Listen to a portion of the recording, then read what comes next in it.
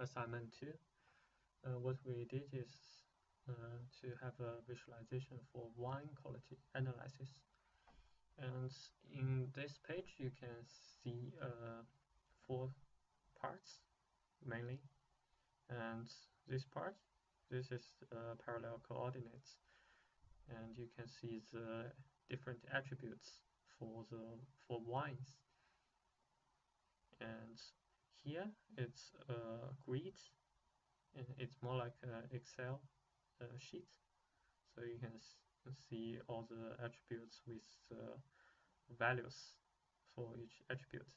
And if you select one line in this sheet, and you can see the line in the parallel coordinate, you will see just this sample. And for this part, it's a histogram, and it shows the distribution over one single attribute of a wine.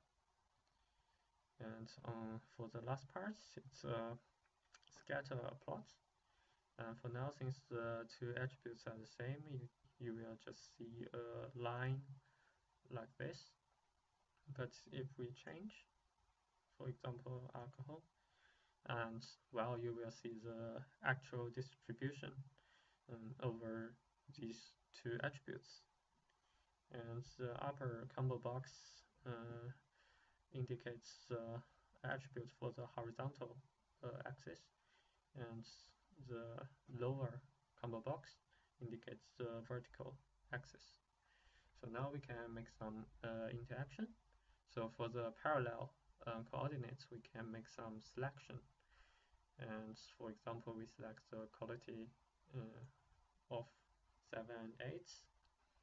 And for this selection, we can combine all of the attributes, and we can do the AND action.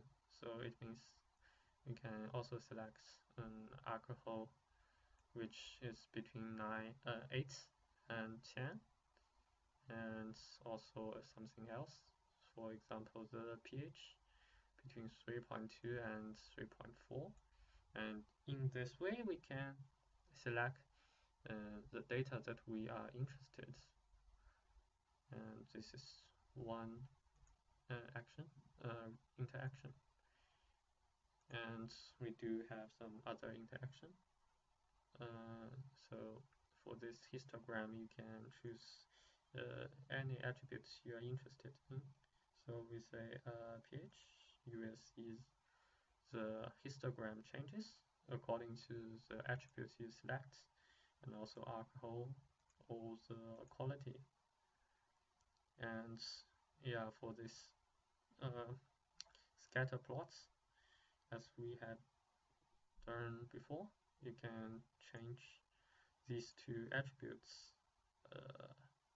For example, pH, well, you can select the attributes and to find